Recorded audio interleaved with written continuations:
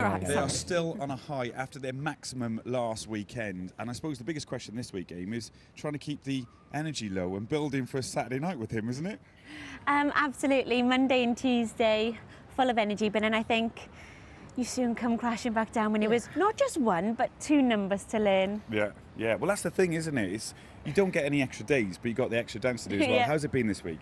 I'm not gonna lie, it's been pretty tough. It's just trying to, keep up the standard that we always try and aim for, but by doing two dances and not one. We don't want anyone to slack, and we don't want to not pay attention to one specific one. So we're just working our hardest to try and make both amazing. Okay, you've just rehearsed the Argentine tango. You got the other ones come later, the American Smooth. How was that? How were you happy?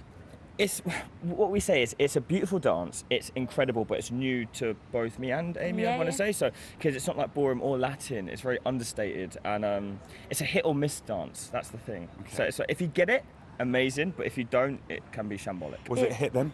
Definitely the last one I thought was brilliant. But the problem is with this one, it's so intricate, and honestly, the choreography, it is so hard and so intense, honestly. If you just look at the legs and the footwork, and we've got different timings. He's trying to move my leg and flick it.